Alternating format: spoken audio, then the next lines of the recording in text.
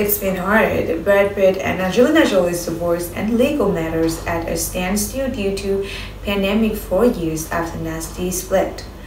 Angelina Jolie and Brad Pitt's divorce has hit a snag as the pandemic has forced them to put a pause on legal matters for years after their separation.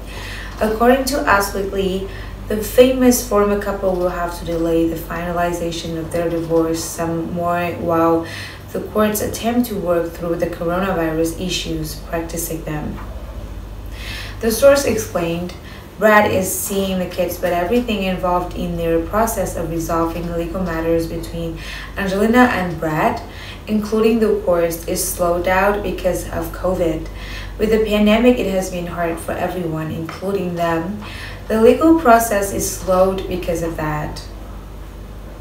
They are continuing regular visits, but there has not been a lot of progress in terms of resolving anything.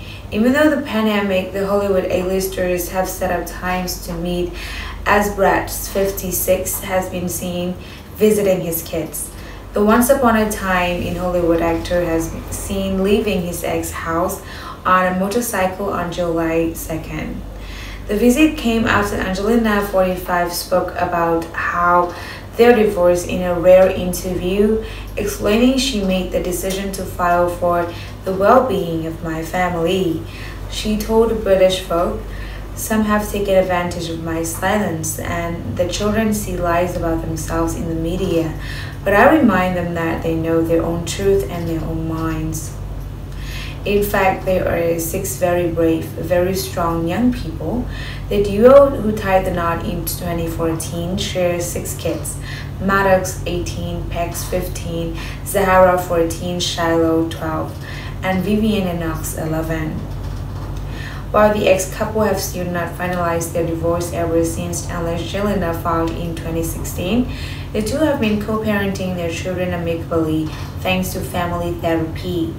A source told People they definitely needed help figuring out all the child custody issues and how Brad could be a dad again.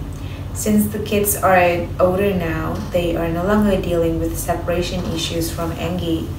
The insider added it's taken a long time with a lot of family therapy to get to this point, as younger kids to go back and forth between their houses, and Brad loves spending as much time with them as possible. He seems much happier.